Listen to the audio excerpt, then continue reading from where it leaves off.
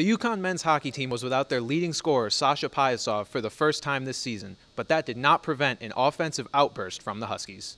The Huskies left no doubt in this one. Although Vermont knotted up the score at 1 on the power play in the second period, UConn destroyed their morale, answering immediately with a goal of their own from sophomore Justin Howell that helped them retake the lead 2-1.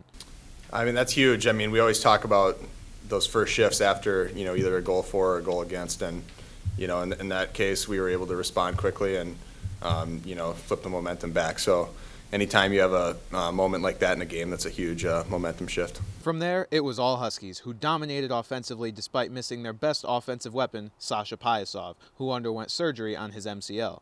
The Huskies started to put the game away with a goal from senior Jeff White and finished it off with 2 from the star of the night, senior Spencer Naas, who tripled his goal count for the season and led UConn to a 5-1 victory. As for Pyasov, Coach Kavanaugh said he may only miss 1 to 3 weeks. This was a big bounce-back game for UConn as they had gone 5 straight games without a win heading into the night. It was a tough weekend for us where we really weren't in either game, and I think our team responded really well tonight.